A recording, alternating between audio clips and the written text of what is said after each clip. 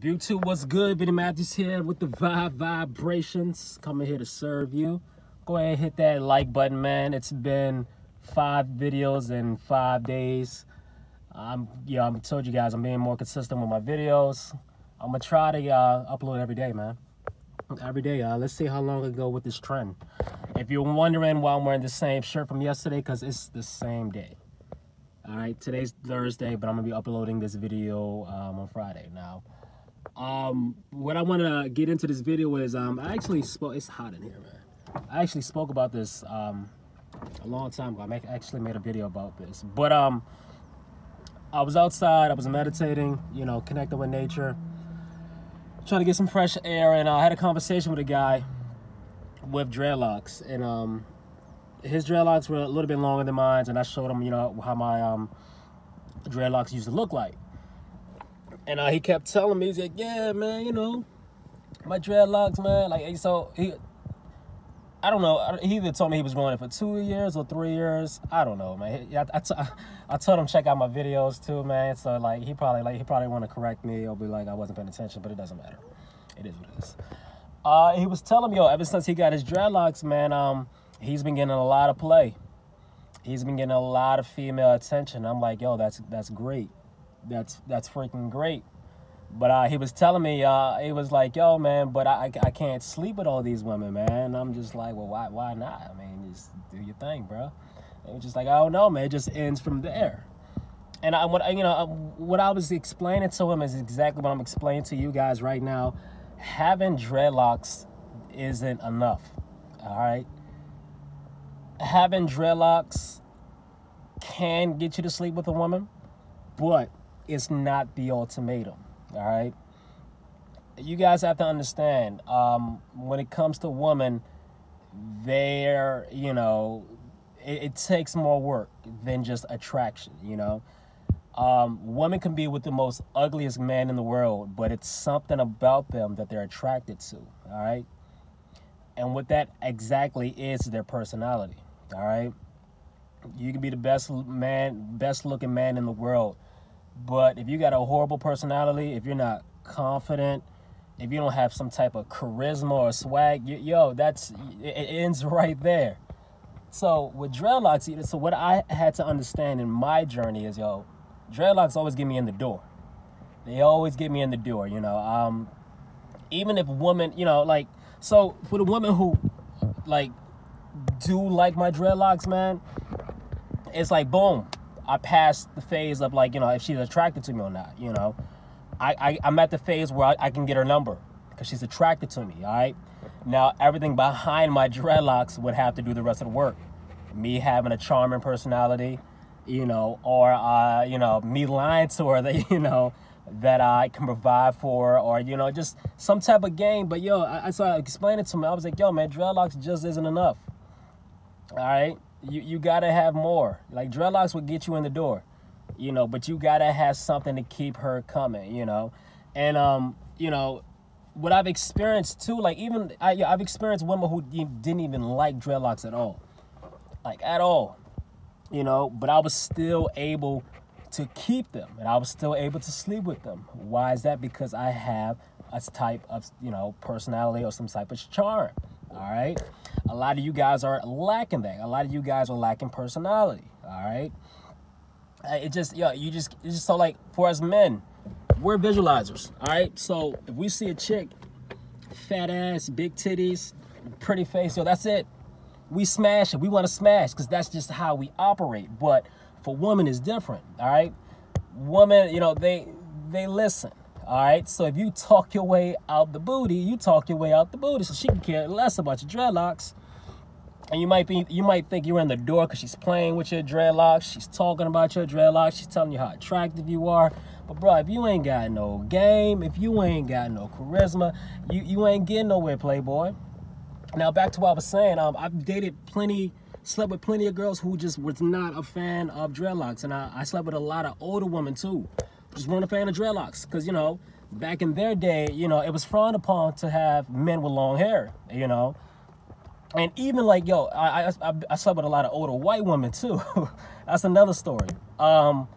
they say themselves, like, you know, like I you know, like they're not gonna say it, but I know exactly what I know exactly what they're looking at. They're looking at me like, oh man, he's the ultimate black guy. You know, he has the dreads, he's black, his swagger, he just, yo, the blacker the better. When it comes to white women, it's like, yo, the blacker the better. And they see my hair, and I don't know, this type of fantasy that they have, you know, this Tarzan, Jesus.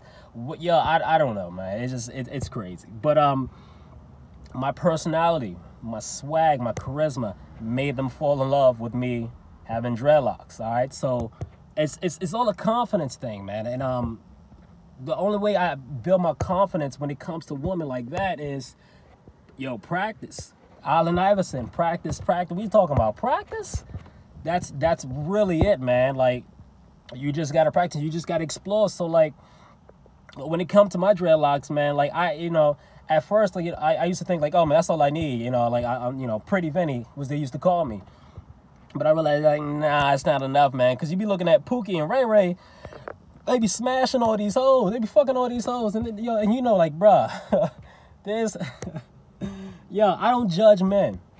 I don't judge men. But you know, like, yo, man, this dude, he don't take care of himself. You know, he doesn't look like the type of guy that, you know, just care about his looks, man. But, yo, his game.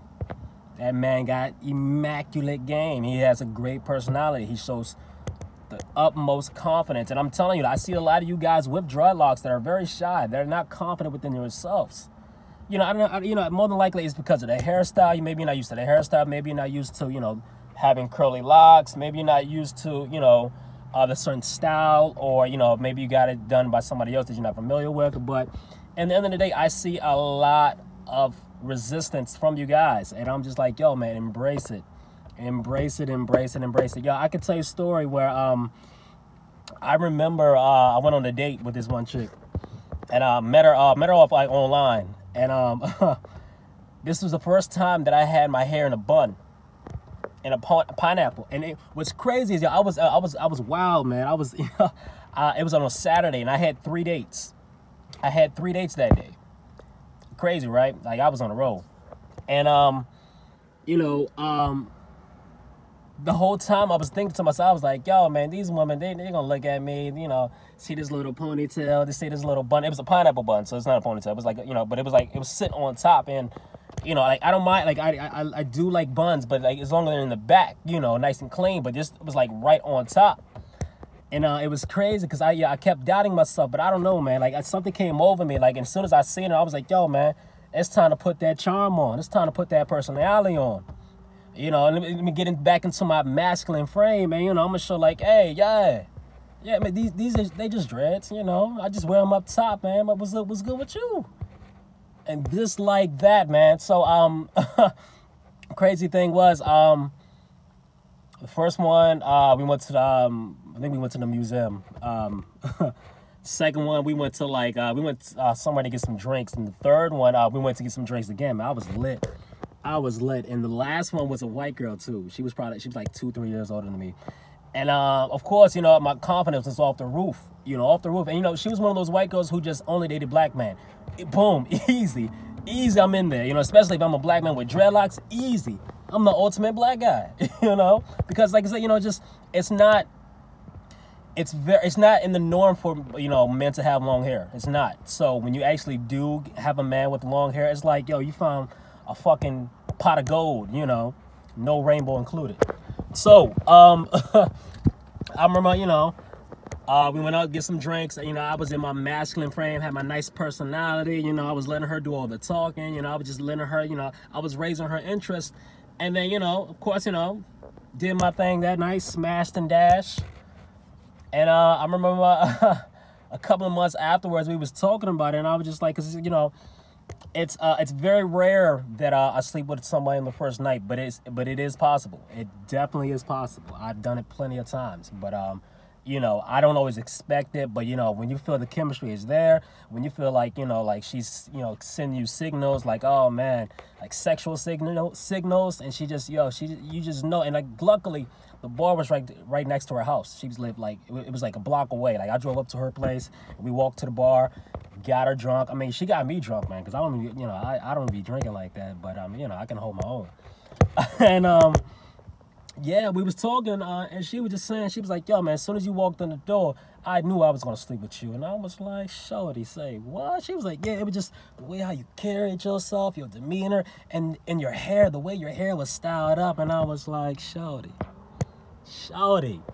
that just proves that, you know, like, even though, like, I was feeling, like, a bit self-conscious about my dreadlocks, it was all about my demeanor. It was all about my personality. It was all about how I carried myself, man. And I'm telling you guys, yo, dreadlocks will get you in the door, but it won't close the door behind you so you can get in that thing, man. So for my fellas out there, you know, it's cool that you're taking a risk. It's cool that you're stepping yourself out there by getting dreadlocks.